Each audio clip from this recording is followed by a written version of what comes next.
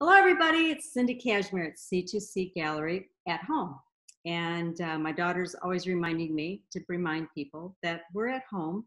Christi Dreese is with us tonight at her house. LeeAnn Frame is at her house. And both of these gals are local West Michigan artists. They both have studios in their home, like I do. And they're both full-time artists. They live off their craft, and they just keep working it. So tonight what we're going to do is, just like every first Friday when we used to be in the gallery, we try to have a conversation that's easygoing. You know, we make mistakes, we flub it, we don't practice, we just do this. And hopefully you enjoy it too. The goal is that we'll keep doing this every month, just like we used to. We're going to make it available for like all day Friday and after that. So you can watch it when it's comfortable and easy for you. So with that, Christi, why don't you pipe up and say hi, just because maybe somebody doesn't know you. Hello, Christi Dreese here. And then LeeAnn, why don't you pipe up and do the same thing? Hi, LeeAnn here. Cheers. Yes. Oh, and that's the one thing. Okay, so other first Fridays, I would never ever have a glass of wine because I was all business and I had to balance at the end of the night. So for this, I get to.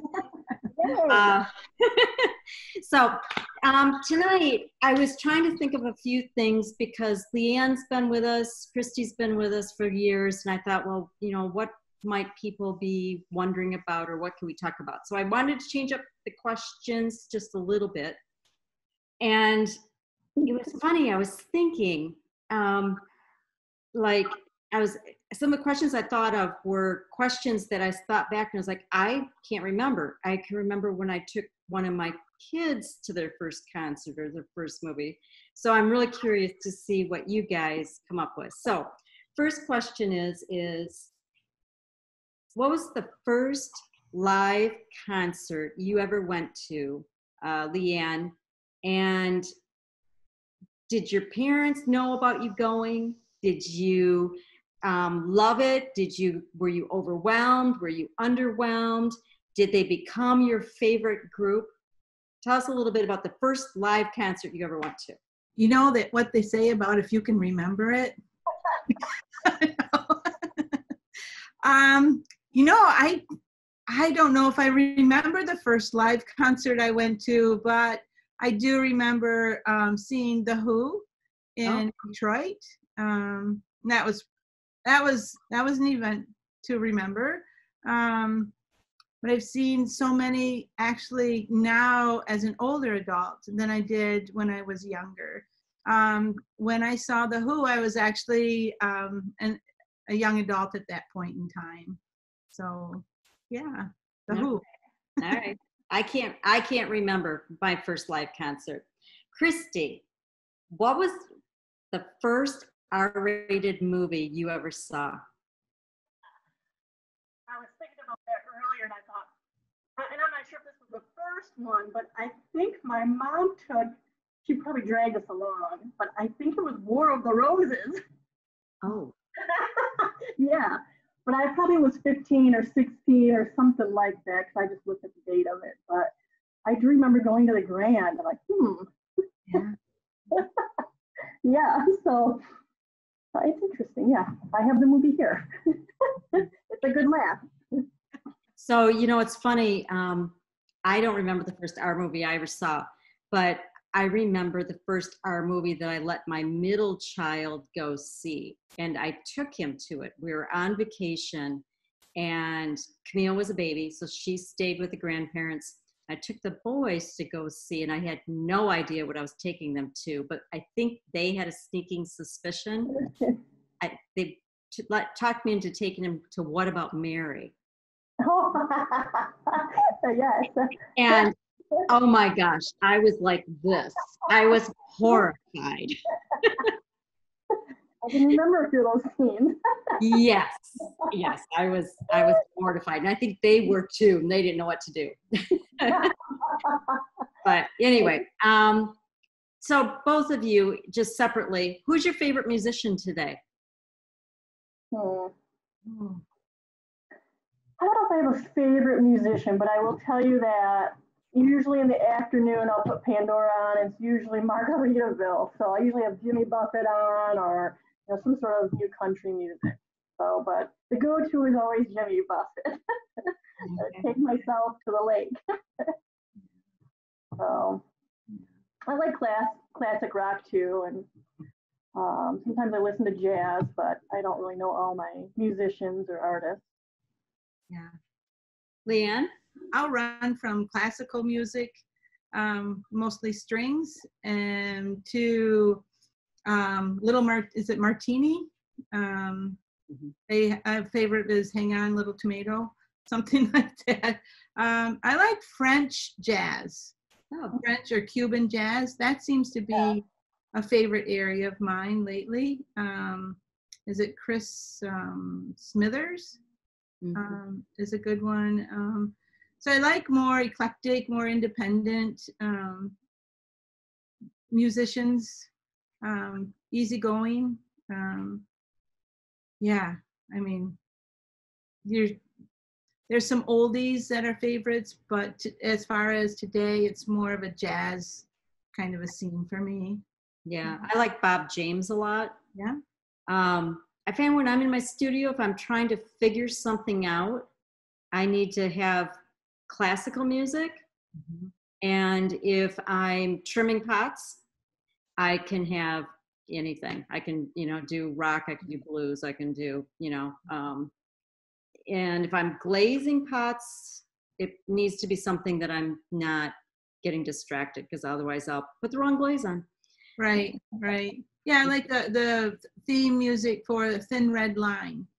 It's so emotional. I know that movie is very difficult, but the theme music for A Thin Red Line is just earth-shaking, moving emotions. Oh. Yeah. All right. So, what's your favorite body of water? Clean. As long as it's clean. Salt water, or unsalted? Or fresh. Well, swimming in Spain, I felt the Mediterranean was very soothing and almost like a massage for your body, therapeutic for the body. It was cold, but it was just so different than any other water I've swam in. But the Caribbean for all the sea life, of course, for snorkeling or diving. But Lake Michigan's right here. It's the best water we have. It's whatever you have, the closest water you can get into for me, and clean. Yeah, I would say obviously Lake Michigan is my go-to place, but I do love the ocean. Anywhere where there's a beach in warm weather, palm trees. Yeah, no kidding. All right, so let's talk about art. So right now, do you have a theme or an influence that you're kind of focusing on, that you're using as a direction? I think we're pretty similar as far as nature. A lot of my themes include water, woods, nature. It's where I find inspiration. So yeah, sometimes it's an interior just because it's a particular mood that seems to strike me. So. Christi? Yeah, let's see here. Usually it's, the woods or somewhere where it's calm and soothing. So it's the lake or the beach. That's always my go-to. But then, of course, I get kind of bored sometimes and switch gears and will do my flower theme from my grandmother's garden. So that's kind of next on the next series, I think, do another inspiration from the garden. So yeah, I'd say mostly nature, pretty much. So I'm going to throw you a little bit of a curveball. I have heard from several artist friends that in the last 60 days, they thought, oh, good, I can be in my studio, I can focus, I can try some things that I haven't been able to try. But then when push came to shove, they actually had a hard time even stepping into their studios. Okay. Did either of you, how did you handle the last 60 days? You know, I've worked around here and I've done some flower themed and some oils, so I've been able to work, but I've also kind of switched gears for a while too, where I'm working and trying to get the website up and running better, and I've been working on that a lot, and I'm doing more learning of the video stuff for online classes and that sort of thing. So I'm kind of working in circles a little bit. So I haven't probably worked on painting in probably a good maybe 2 weeks, but I have an easel to finish, or a painting to finish on the easel.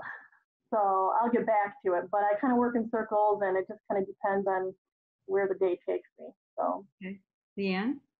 I ran to the studio and I hid, and I was so happy, so happy. You know, if someone said this is the way you have to live for a year or two, okay, I'm in. I am so in. right. I was able to really focus on just being in the studio, and I knew that all my normal moving parts that I have in my life are quieted. So it was mine. So the back of my head didn't have anything that was making noise. It was just total focus in the studio. I absolutely loved it. It was like something I prayed for years, and I didn't want a pandemic to bring it, but I took it. I took advantage of the time, and I really worked hard. So very pleased. I mean, hey, I could live this way. It's kind of scary. It's nice. It is nice. Yeah. It's the kids. I'm like, wow, I don't have a sport to go to at all. Yeah. And I was able to experiment more because I knew I had a space of time. So I was able to push the boundaries or work a plate harder than I would normally. And I was willing to say, you know, like I'd look at a plate and I'd say, or the image thinking it could be pushed this. And I'm thinking, why not? Do it. Just do it. So it was good. It's been wonderful. Oh, good. Okay. So both of you have pretty much really stayed focused with the art world, really truly since coming out of college. You know, LeAnn, I know your path wandered just a little bit, but then when you did go to college for art, you have been entirely focused on it. And Christi, you have also. Yeah. So if you could do something differently, do you have a cat jumping around on you? A kitty cat, she wants to be in my way. That's a big cat. Kitty, kitty. Yeah. So if you could have done it differently, is there anything that you would have to set yourself up to either be where you are today, maybe sooner, or maybe you believe it would propel you further down your path? I don't think I would have done anything differently. I already knew that it was going to be a long haul to get where I needed to be. So I just started plugging away at it. So I don't think I would have done anything differently. I've painted out of college and all my life. And of course, I did the custom framing business. I think that was a wise choice to do. So no, this is what I love to do. And I can't imagine doing anything else.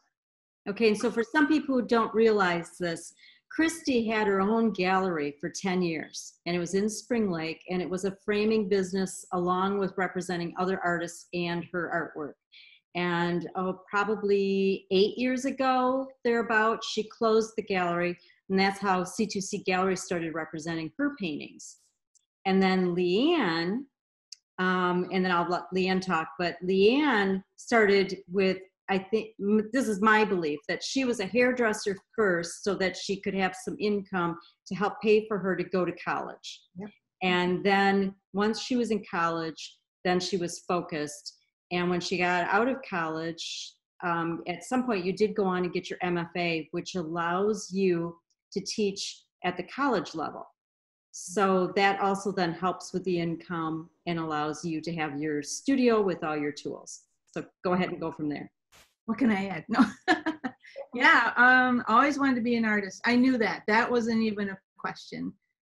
In what creative manner was it going to take on? And I knew well, early on that would be drawing, painting.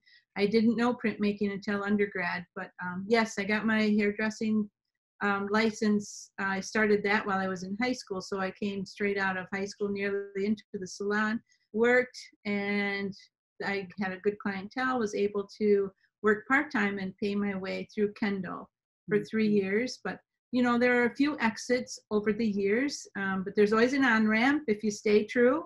And so I was able to do that and keep a house, a family, a job, 2 sons, and get my MFA, like you said. And the day that I had rehearsal for graduation, I came up to Muskegon and knew that there may be an opening, did a short interview, and I was hired on the spot. Oh, that was exciting. That was like, wow, this works. So I jumped right from one to the other. I was still at Kendall teaching for a couple of more years, but stayed at Muskegon as adjunct. And that does allow me to be at home in my studio, and it does provide an income, and it does give contact with other artists and sharing everything that I can with young people so that it enriches their life, even if they're not going into the arts, but it will make their life better just to have that education. So that's an exciting part. And so that really makes you realize as an artist how important the arts are. And so, yeah, I'm here and it's good. I don't know what our fall will bring with the college though. That's another issue. Do you have a favorite artist in your medium, LeeAnn? I have several. It seems there's several. There's Blanche Lazelle, who is a white line woodcut artist who came over here and started a new style of printmaking. Of course, Mary Cassatt had made some innovations in printmaking. Charles Bartlett, who was born in the 1800s in England but ended up in Hawaii, does some beautiful, beautiful work. Martin Lewis, Gustav Baumann, he's also another woodblock printmaker, Kate Kolowitz, Elizabeth, Claire Layton. So there's a lot of artists, and I look at their works for inspiration. And if I'm stuck and not how to resolve a work, I'll start looking at other artists' works. But a few favorites are Charles Bartlett, Kate Kolowitz, Mary Cassatt. Yeah. Okay. Christi? Good question. Of course, I always gravitate to any of the impressionistic artists. But then I think locally, I'm always inspired. I love to see Deb Bowen's artwork, her abstracts. I'm always inspired by her colors and designs. Let's see here. What's going on with my computer? There we go. I follow a few artists on Instagram. There's a Claire DeJardin, and I've seen Rachel Van Dyke. I think her work is kind of landscape and colorful. And then I like Bob Burge. I watch a lot of his demos and workshops, and I love his work too. So I don't know if I have anybody in particular. I kind of bounce around, and I'm gravitate obviously towards those artists that have a lot of color in their work. Okay. What's your favorite tool to create your artwork, Christi? And I forget what the name of it is, darn it, and I was gonna grab it, but it's got this little rubber tip at the end of it. And LeeAnn, do you know what it is? Yeah, we use it in ceramics. That's right. Cyndi, you might know. It's not a scribe. It's not a scrib. What is that called? It's got that. It's a beveled little rubber. Yep. Copper. Yep, we use it for cleanup. Yeah. What's that called? That rubber tip thing. Yeah.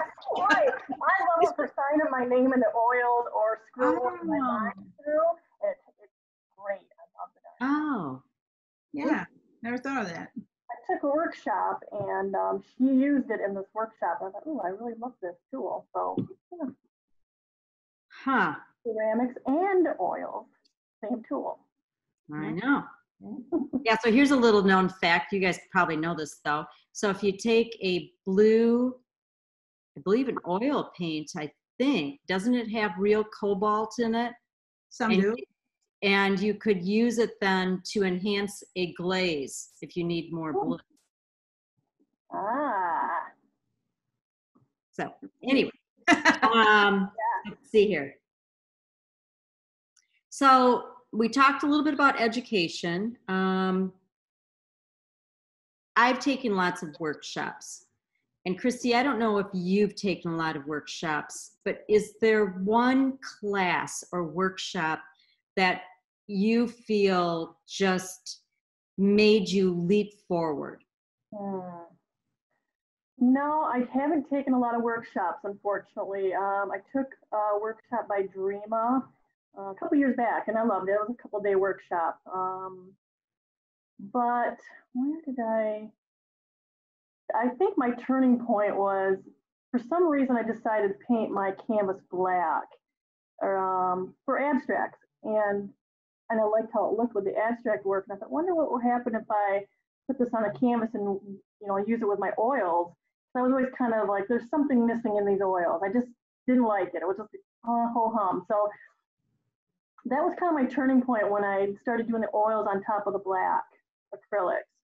But I mean, I went to college and I have a Bachelor of Art degree and I emphasized in painting. But other than that, usually I might look online for demos or workshops and that kind of stuff. But probably the painting on black would be my turning point, really, for the oils. Okay. LeeAnn? Yeah, I've taken a few workshops. I think I grow with every workshop, and it's not always the workshop itself, it's the people that I meet or the places that they are. Ireland, Spain, and out in Massachusetts from ZMA's printmaking. Just gathering so much knowledge. But I did work with John Clemens, who was passed on, and he was a master printmaker, and I would go to his studio in Shelbyville. I met him at Kendall. He taught one semester, but we became the best of friends. And he sort of took me under his wing, and I would go to his studio and help him print. He was a master printmaker, like I say, so other artists would send him their plates and he would print them and print the edition, and I was able to help with that process. So just meeting him and the passion that he had, it also instilled in me this great love of printmaking. So, and I miss him dearly, but yeah. So it's funny because I know this is really about you guys, but for me with clay, my turning point was meeting Robin Hopper. He came to Vermont, taught a 5-day course, stayed at our home, and he and Camille had a connection. So he talked me into taking this 3-week glaze course out in British Columbia, in Victoria. And he said, now everyone else in this class has already arrived and you're a beginner. So you need to keep your mouth closed and take in as much as you can and learn as much as you can. So I was on pins and needles and I went out there and I was with these hotshots who you see in books, and they wanted to do something new. And so he created a glaze course for every single person in the class based on a questionnaire that you completed. And so we had to show up there with 300 tiles, and then we had to create 300 glazes. Oh my God. And then we all used the same formula. So we all have, there were 12 of us in the class. We have, 360 formulas, no more than that, add 2 more zeros, that we all can look at and we know exactly how they're made. Wow. And that was a turning point for me. And a lot of ways, I believe that because of having C2C and all these things, I still think, what did he see in me? Why did he become my friend and mentor? And I need to keep pushing.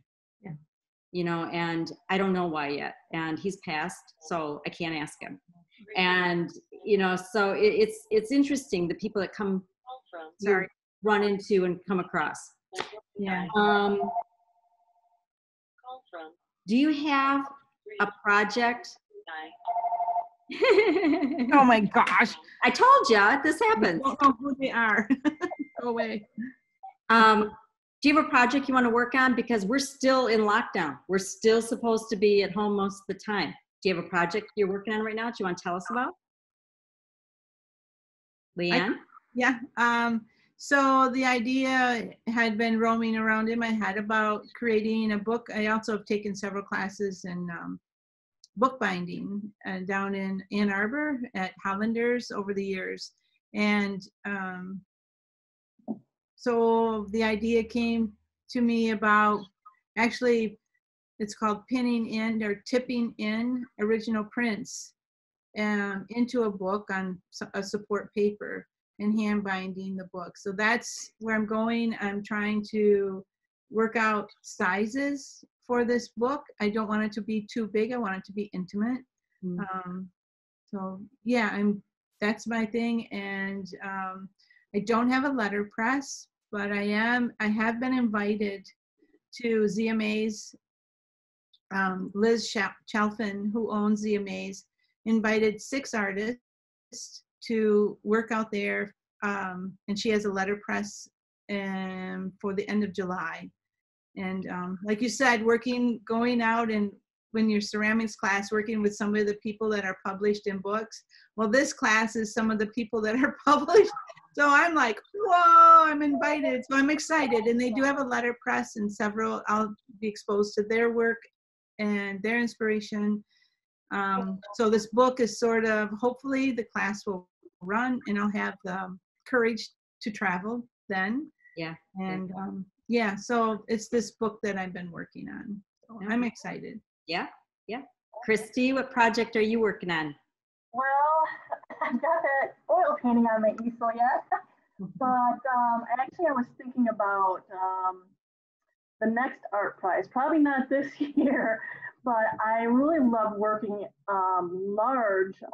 When I did that 5 foot by 7 foot abstract painting, and it was really cool, and I love working large. So I'm kind of been spinning around another large abstract, maybe to go for art prize whenever we have another one of those. So that's what I would really like to work on, but I have to have a reason to do with something that large, and it takes up so much space that yeah, that's the question, that's the problem. But Right. Other than that, I'll probably work on my typical floral theme, like I said, and keep rolling with the oils. So the painting that's behind you, Christi, that's a newer one this year, I think, isn't it? That one, not too many people have seen this piece. It is a 40 by 60 oil, and it's inspired by Lake Michigan. And I don't think it was in your gallery. In fact, I don't think anybody's had it in the gallery. So I think it's on the website. It probably is. I think it is right now. LeeAnn, what have you got that you can show us tonight? This one these are some of the ones for the book. So this is a small intimate one from a luncheon we had in Helsinki. Cool. And these Ireland, I don't know what you see. Yeah, that's beautiful. The legend, yeah. Landscape. I love Ireland. I've been there several times, and it's just, you know, I think once you go to Ireland, for most people, it gets into your heart, and it just takes your heart. This is one of the latest ones. It's a little bit bigger. It's a 12 by 12. Oh yeah, nice. Oh right, I've seen that. You posted it on Facebook. Yeah. Some of these I've got to get off to you or to Sarah. Yeah. So these are some of them. The other ones I think you've seen. Oh yeah. Very nice. That's okay. nice. Is that Norris Creek? No, that's Red River from okay. Tennessee. Okay. So what I want everyone to know is that if you go on the website, people have been astounded. We've had really good feedback about how our website is looking now. It's much more driven or focused on the specific pieces of artwork for each artist. You can see Christi Dreese's paintings, a large selection of them. You can see reproductions of her prints. LeeAnn Frame, we have several of hers. I actually went back into her website and started asking some questions of pieces that I thought would be great for our clients. And so we have some new pieces of LeeAnn's that are available. And, you know, if any of you are curious about their work, call, email us, text us, do whatever's the easiest way to communicate. We'll reach out to the LeeAnn or Christi and we'll see what they have. You can always ask them to make a piece specifically for you. And, you know, we'll go from there. But anyways, I thank you two for your time. I appreciate it. And I hope you're well. And I'm loving the outdoors. I'm so glad that it's nice finally. And hopefully we can see you guys in person very soon. Okay. Yeah. So, bye. Thank you. Cheers. Thank you. Yeah, cheers.